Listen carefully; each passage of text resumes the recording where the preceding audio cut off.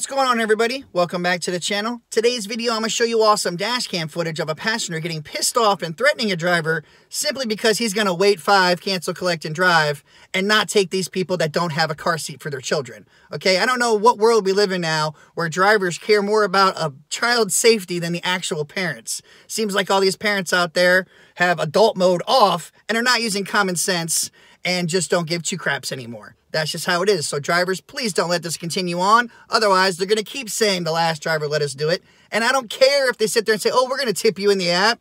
You know that ain't going to happen. I don't care if they sit there and offer you cash, okay? And for those that offer cash, you deserve a smack of it because you're going to put a price on your child's safety. Those are the same parents out there to say, I'll do anything for my kids. Yeah, what? Except keep them safe and use common sense and put on a seatbelt? Not to mention it's against the law, but also if something happens, you know you ain't gonna get no tip. You're gonna get sued. You could potentially even go to jail because anything not seatbelted down becomes a projectile and it's just not safe.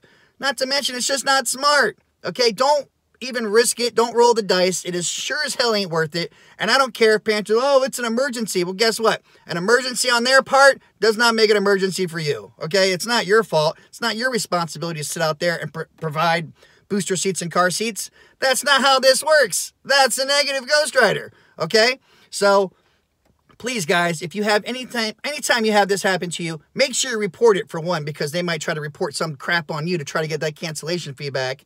So make sure it's noted that they are, douchebag parents and trying to make you break the law. So no, you make sure you collect your money because you deserve it. If you're going to waste your time to drive there and have to cancel, you deserve to be compensated. Plain and simple. Okay? That's just how it goes. So everyone, take a look at this video. Make sure you give it a thumbs up if you think that this driver handled it the correct way.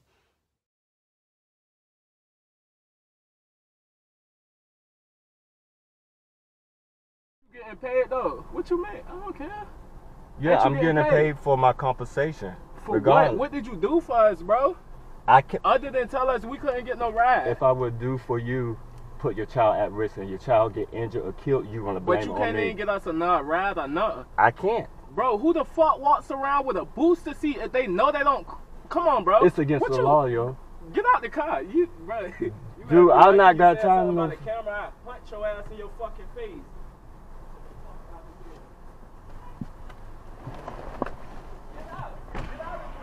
Huh? Go.